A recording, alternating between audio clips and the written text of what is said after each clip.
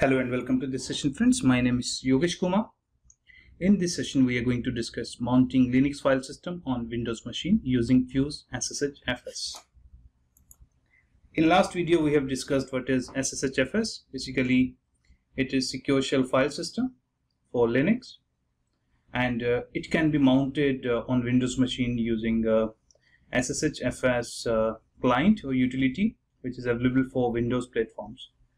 Couple of features: it uses port 22 for communication, based on Fuse, supports multi-threading, large read, caching, and it automatically reconnects on the failure. To download, basically visit CNET website. This is the website link, and to mount it, this is the way you have to put one drive name. That again optional, you can put any name.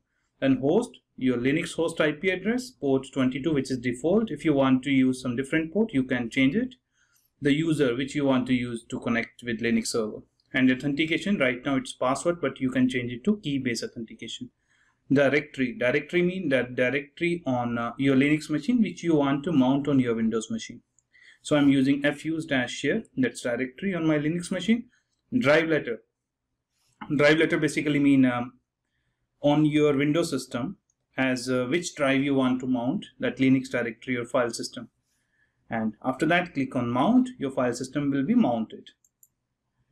To unmount, basically click unmount here. If you see here, it is mount.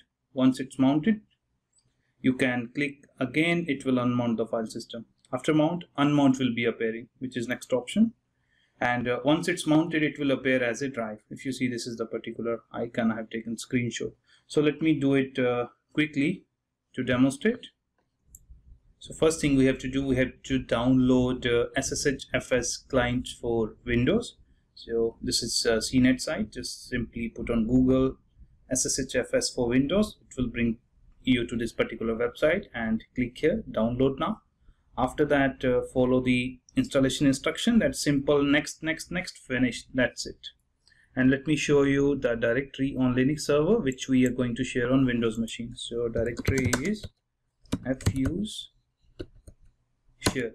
It got one file with name Linux file, and we are going to mount this particular directory on our Windows machine as network drive. So let's quickly mount it. Okay, so this is the utility. Once installed, it will appear in this way, SSHFS manager. Here, drive name I have entered Linux share. You can put any custom name for easily identification. Host is, you can put server name or IP address. This is IP address of my Linux machine, port 22. If you want to custom port, you can put custom port, or you can change it like 111, whatever the port number you want to communicate. So I'm using default port, which already got firewall open. User, I'm saying I'm going to connect it to root. If you got some non-root user, you can put that. And authentication method, right now it's password, and I have typed my password. In case you want to use SSH keys, you can say private keys, and you can specify your key. You can browse for key and click OK. That's another way, but right now I'm sticking with password for this demo. Then directory, which directory you want to mount. I'm saying fuse-share. As I displayed, it got one file. Drive letter on your Windows machine. What's the drive letter you want to assign? I'm saying G. You can click here if you want to mount it during logons. Click save first, then click on mount. Okay, if you see now unmount is appearing, it means our file system is successfully mounted. So let's verify. Okay, if you see, this is a file system. Basically, it's mounted as G drive, and this is the name Linux share. As I mentioned, you can put any custom name for your identification. Let's open it, double click. You see Linux file is there, that file was there. Let's say you want to copy this file, you can simply copy, and here you can paste. If you see, the file is pasted. So basically you can copy the file. Let's try to create a file or directory. Right click, new folder. Let's name it test from Windows, something like that.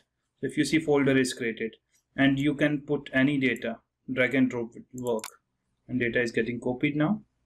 So that's a way. Basically I'm cancelling it because this file is big, it may take long time, but let's quickly check on Linux system whether this data is getting copied or not. So earlier it was only one file. I'm repeating the command.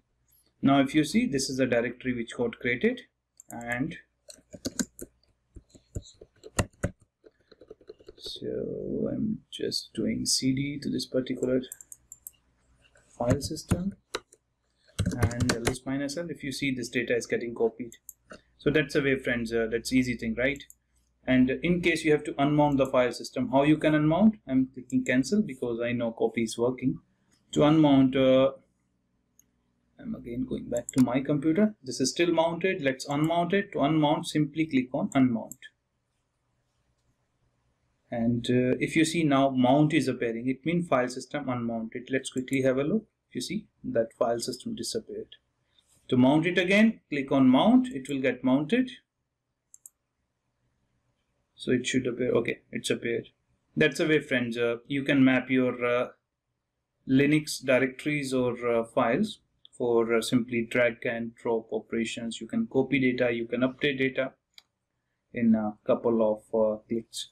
So thanks for watching this video. If you have any query or any suggestion, just leave a comment on my YouTube channel. Thanks, friends. Bye-bye.